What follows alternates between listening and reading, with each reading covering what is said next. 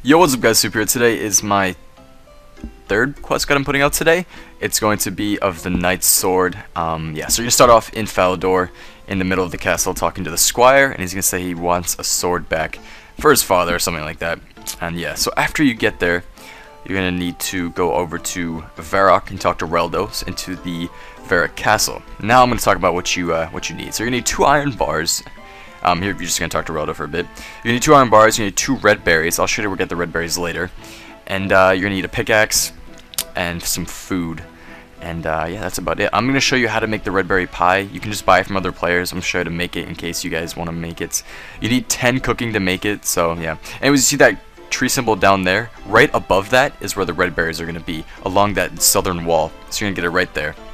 And you just pick 2 of them. Make sure you pick 2. You can maybe hop worlds and pick 4 in case you accidentally burn the Redberry Pie the first time you make it.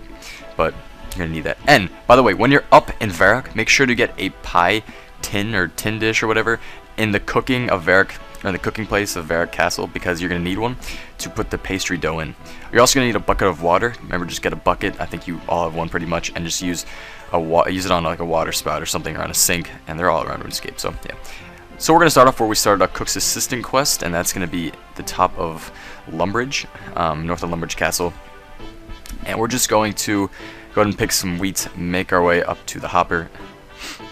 Yeah. Remember, you need 10 cooking to cook a Redberry Pie, but 10 cooking is really easy to get. All I did was fish and cook what I fished, and it took me like 15-20 minutes to get 10 cooking, so I highly recommend you get that, really easy. Or you can do a quest and get it. And how I got the 2 iron bars, I just went on the forums, said I need 2 iron bars, somebody PM me in game, bam, got it done within 5 minutes. So yeah, you guys can also smith your own iron bars if you want. I think you need 15 smithing to do it or something like that, but I personally found it easier just to pay 100 GP for the 2 iron bars. Yeah, so anyways, I just forgot to click the hopper controls here. I went down, I'm like, where the hell's my flour? I'm like, ooh, I did not click the hopper controls, did I? Yeah, so you also need a pot, don't forget that. I actually came here without a pot, and I was like, why can't I put the flour? And then I realized, or why can't I put the flour in anything? And I realized I didn't have a pot, so I just sort of cut the scene and made it look like I have a pot. But I'm not gonna lie to you guys, I did not have a pot. I just ran down to Lumbridge, got from the general store, and came back up here. They're only like 1 GP, so I was like, you know what? It is 1/500th of my cash pot right now, but it's worth it. So, this quest is highly worth doing just because you're going to get 1 through 29 smithing when you do it. And basically, the early smithing levels are a pain because they can cost money and they can be very long. But if you do this quest, it's not really a lengthy quest, it's pretty short if you get all the ingredients pretty quickly.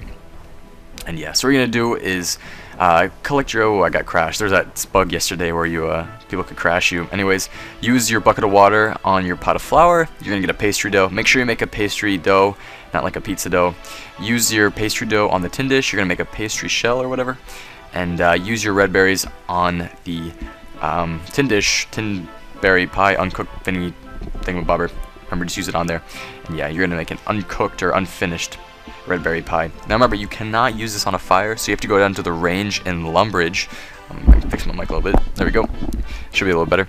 And use it on the range. Now I burnt it right here the first time, pretty devastated, but the second time I managed to get it, and I was just like, yes, I don't have to run back up there and get more red berries.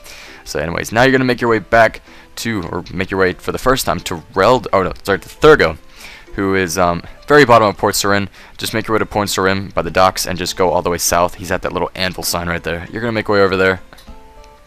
Once you're there, talk to him. And you're going to make sure to offer him the Redberry Pie first, so he actually talks to him. So you actually can talk to him. And his eyes light up. He's like, oh, it's just like a fat kid loves cake. This guy loves Redberry Pie. So you give him the pie, talk to him, and you're asking him to make a special sword. He's going to be like, I need a picture of it. So you're going to make your way up to Falador. I'm just going to sprint my way up to Falador here. I wish this was game speed, but unfortunately it's not. And you are pretty much fucked if you have 1 agility. I only have 1 agility here, and this took forever. You're not fucked, but what I'm saying is, like, it's just going to take you a while to walk to these places. And that's the case with any quest pretty much. Especially the most annoying thing is when you actually try to go to a place, and, you know, the entrances are different than in 2013 RuneScape than they were in 2007. So you go to an entrance that you think's there, but it's actually blocked off, and you're like, ugh, I have to redo this whole thing, or I have to go all the way around. So that's what I did with the Falador. See, I went to the other side. I was like, wait, I thought there was an entrance here. But there was actually like an agility shortcut, but I'm like, I'm 1 agility, so I couldn't do it. Anyways, you're gonna talk to the squire here, and you're gonna be like, I need a picture of your father or whatever. And he's gonna say, it's upstairs, but Sir Vivel or whatever his name is cannot catch you taking the portrait from the cupboard. And there's a trick to getting past that. I will show you how to do it. First thing we're gonna do is go into this room right here. Now I didn't actually know there was a door going into this room. I was like, wait, how do you get into this room? And then I realized there's a door, and I was like, no, FML, man. But anyways, yeah, so you're gonna go in that door, wait for it to go up. The speediness of the RS characters. I really should do agility, but I will probably do a quest guide on that on the Tree Gnome Village quest soon, so look out for that. I have 1 or 2 more quest guides coming out tonight, so look out for those. One's going to be on Doric's quest, I'm pretty sure, and another one's going to be on a surprise. Anyways, go up the stairs, go into this room to the right. There's going to be Sir Vivel or Vinil or whatever, and here's the trick. You can either get one of your friends to come with you and talk to him and distract him while you search the cupboard, but this is what happens when you search it and he's looking. See, this guy's not actually talking to him, he's just standing and looking at him. Make sure you have a friend with you to talk to him, or you can get out of the Sir's way. I'm just going to say Sir. There we go, Sir Viven's way, and wait for him to go behind the door, wait for him to walk out of the room, or wait for him to look away from you when you're looking or about to search the cupboard. See right here, he's behind the door. I quickly look, he wasn't looking, and I got out of there. Luckily, it was just in time. And yeah, make your way back down. You're going to make your way all the way back to Thurgo. So just take the entrance back and talk to him, and you're going to say, here's the portrait.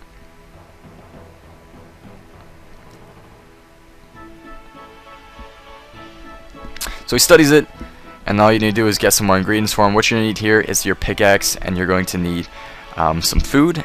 Basically what you're going to do is be mining Blurite Ore down in the cave-like thing at the exclamation mark on the map. You're going to run your way over to the exclamation mark. Sorry about that. It's just right next to Thurgo. It's just on a little hill, and you're getting in here. Make sure you have some food with you. Run up here. There's going to be bandits and muggers and pirates and stuff, so you make your way past them. Make sure you have your run up. I'm sure most of you guys who are watching this and want to do it are pretty low levels, meaning like 3 to like 25. So yeah, sorry, just burped. You're gonna sprint your way through here. They're not gonna hit you that hard, and you're gonna see these. Take the first entrance or to the right, the first one that goes to the right, and make your way in there, and you're gonna see all this ice stuff, and you're gonna see the ice warriors in there. You have to stay away from those. They can hit you pretty hard. And here's the trick. I did not learn the trick until I was getting hit a lot. So there's the Blurite. You're gonna see the mining symbol. Try to mine it really quick, but unfortunately I went too far, and this one noticed me. So I was running away. This guy kept hitting me. I didn't play that music. It was like, but unfortunately, this little rock behind here is where you can hide. Now eventually he's not going to see you anymore like that. He just runs away, and you have to quickly, when he's looking away, go ahead and mine the Blurite. Now remember, you need to have 11 mining to mine the Blurite. So once you have it, run away. And I think I was 11 mining with the bronze pickaxe, and it took me like 5 seconds to mine the Blurite. So you're not going to be there for a while. Anyways, make sure you guys look at the quest requirements before too, just in case I forget to say them at the beginning, because I probably would do that.